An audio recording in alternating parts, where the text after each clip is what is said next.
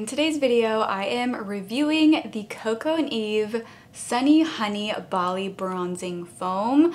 I was looking for a self-tanner that had natural DHA because I personally don't want to use regular DHA. I was looking to quickly find a self-tanner with natural DHA and I came across this one from Coco and Eve. So I did purchase this on Amazon a few days ago and I have now tested it out. So I'm going to show you guys before and after pictures and then also give you guys, of course, all the details about this, let you know my thoughts about it, if it's worth it or not, if I had any issues using it, all that stuff, how I applied it. So if that interests you, just keep on watching. I'm gonna go ahead and get right into it. Starting off, I did get this on Amazon. It retails for $38, but I did this subscribe and save option. So I got this for $34. It was giving a good discount for doing subscribe and save. So if you want to try this out, I would say get it from Amazon, do the subscribe and save, and you can always cancel subscribe and save. And this comes in 3 shades. It comes in their medium shade, which gives the skin a sun-kissed glow, great for lighter skin tones.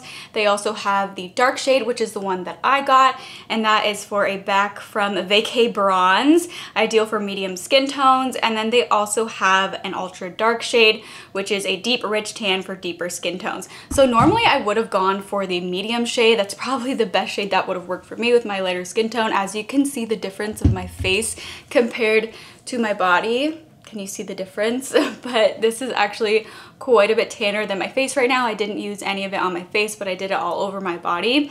So I wanted to get the dark version just because sometimes when I get the medium version or the lightest version of a self tanner, I find that I want to go in with a whole nother application in order to kind of build up the color a little bit. So I decided to go for the middle shade here and get the dark shade. And this one actually did build up and get quite dark, and actually I'll explain my whole process of that and how that went. It actually I ended up leaving it on longer than I intended to, but I'll talk more about that in a moment. But normally I would say medium might be the best for me. If you have a similar skin tone as me, you might prefer to go for the medium shade. However, if you want something that's just going to be kind of like you only have to apply it once to get a deeper tan, then you might prefer to go for the dark shade. This has 100% natural DHA. It's vegan, it's silicone-free, cruelty-free, gluten-free, it's ethically sourced, paraben-free, and PETA approved. So some of the benefits and ingredients in here, it's said to blur pigmentation and perfect the skin. It has a tropical mango and guava scent, no biscuit smell. I thought that was interesting. They said no biscuit smell. I'd never really thought of self-tanner to smell like biscuits. If you guys know what that means, let me know. But this says it's supposed to have no bad smells, and I will go into that more when I share my thoughts, but it definitely has a bit of a smell, and like it says here, it is supposed to have a tropical mango and guava scent. It's supposed to have a lightweight and non-sticky formula, which I do very much agree with. When I was using this, it actually dries down quite quickly and it didn't feel super sticky. Obviously, you know, you kind of feel like you still have a self-tanner on because you know it's there, but I didn't find it like feeling overly heavy and sticky, so that was very nice. I do feel like this dries down quite nice and does feel relatively lightweight on the skin. It's nothing like overly like I need to get this off of my skin right away type of thing. So fast drying and develops in just 2 hours. So yes, it does dry quite quickly and it develops in just 2 hours. So they say that you do want to leave this on for at least 2 hours, but if you want to get an even deeper tan, then leave it on for longer. They say you can wear it overnight. I ended up wearing this longer than I intended to, but it has a color guide technology for an even finish. So the foam does have like the color of the tan in it, so you can see where you are applying it.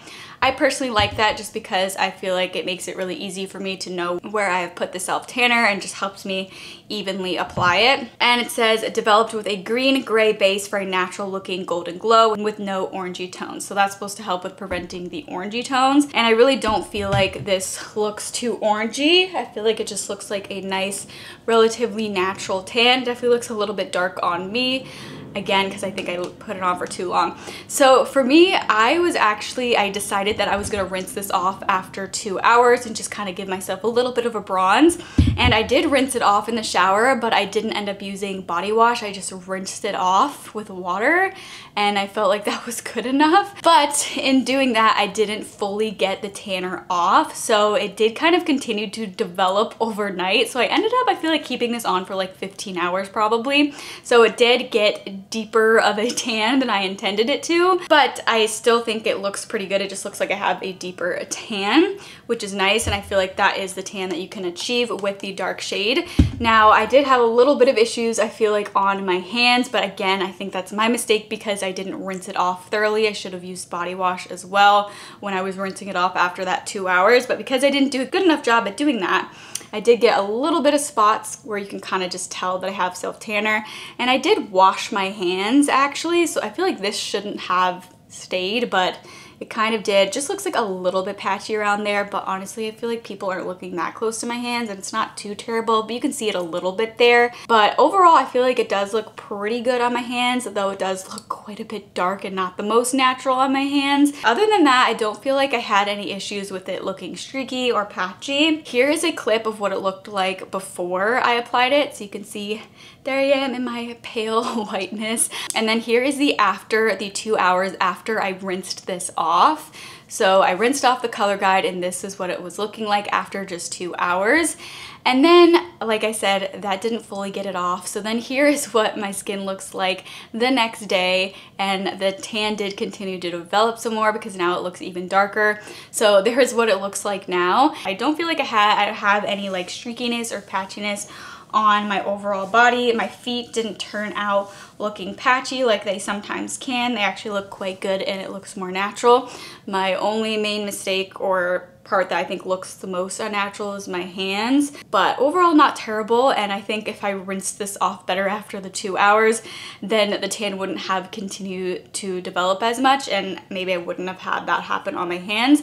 But overall not bad. I do like the color of it. I don't think it looks like orangey. I don't look like an Oompa Loompa, but maybe I would go for the medium shade instead next time. But the dark shade is nice to like just be able to apply it once and get a deeper tan, so I do like that about getting the shade dark. For applying it, I actually threw away my other tanning mitts, so I ended up just using a brush that I had already. This is a brush from the brand Best Bronze, and this is a really soft brush. It is wet now because I did just rinse it off and get all that tanner out of it, but I used this to apply the tan, so it did take a little bit longer, but I actually feel like this did a great job at making it not streak. I feel like sometimes when I use a tanning mitt, I normally would get like a little bit of streaks sometimes, but I feel like this almost applied it better, even though it did take a little bit longer to do. I feel like it just did a really good job at applying it. And I also feel like this self tanner was quite easy to work with, even though it does dry down relatively quickly. It didn't get like pilly if I went over the same area more than once like some self tanners can do.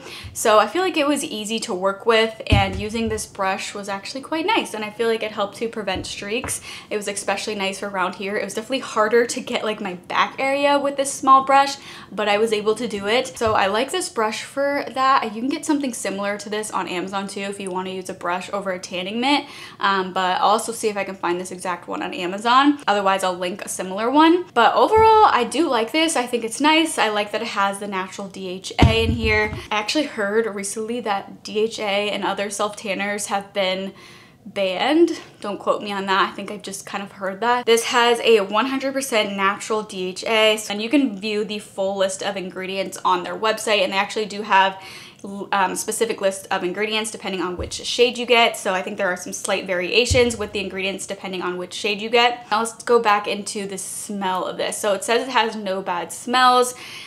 So it is supposed to have that like fruity scent to it, and it does have that fruity scent to it. When you are first applying it, you can smell that fruity scent. However, once it kind of sits on your skin, I wouldn't say it's a bad smell, but once it's all dried down and on your skin, it just kind of has that self tanner smell.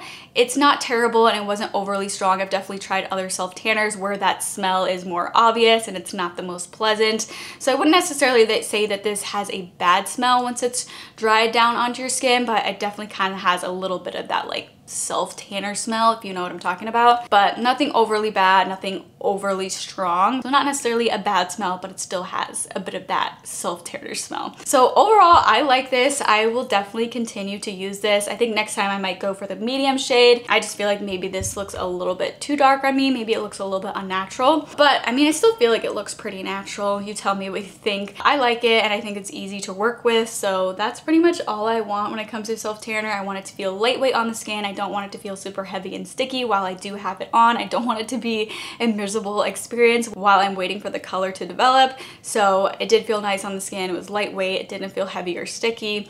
I could feel it a little bit, but nothing super uncomfortable. They also do have a mitt that you can get to go along with it. So I'll link both on Amazon. I'll link both this individual product, and I'll also link the one where it comes with a mitt as well. And I'll also link either this brush or a similar brush in the description box below. I like this. I would definitely recommend it. I think it's worth trying if you're looking for a self-tanner with natural DHA in it. And if you like how this looks, I think it looks nice. If you do use any of the links in the description box below, they are affiliate links. It's no additional cost to you, but if this video helped you out and is the reason that you do want to try out this self-tanner, it would mean so much to me if you would use the link in the description box below, because it really does help to support my channel so that I can continue creating free videos for you guys here on YouTube. No pressure at all, but thank you so much if you do use my link. Your support truly means so much. If you have any questions about the self-tanner, definitely let me know in the comment section below, but I really hope you enjoyed this video and found it helpful. If you did, please let me know by giving me a thumbs up, and if you want to see even more content from me in the future and you're not already subscribed to my channel, I would absolutely love it if you go ahead and subscribe to my channel. But thank you so much for watching, and I hope you tune in for my next video.